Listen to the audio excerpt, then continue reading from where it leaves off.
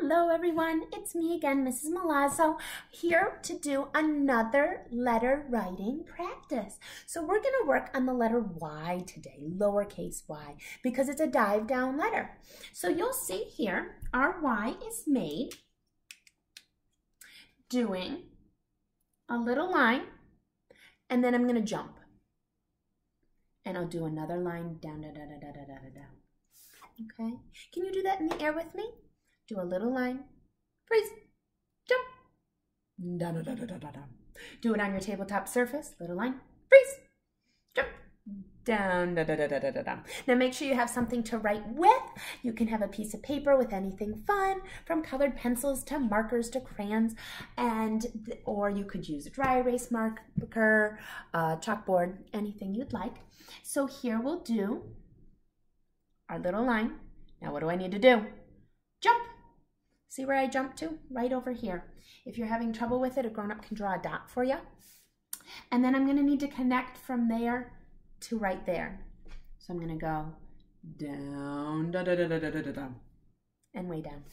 Awesome. So once you've got that motion down, we're going to add the line in.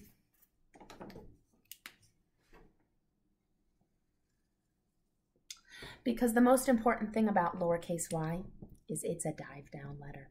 Now a capital Y is not a dive down letter. A capital Y sits right up top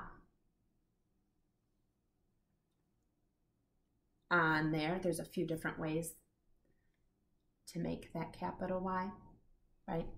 But our lowercase y, it's got to dive down. So I'm going to start it out actually looking like a V. Watch and see. So my little line goes right to my line. And then I jump back here.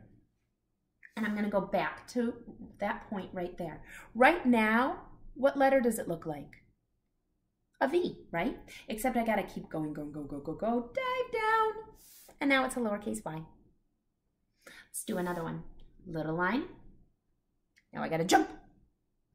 Right to there, down, da, da, da, da, da, da, da, da. And it's a Y, okay?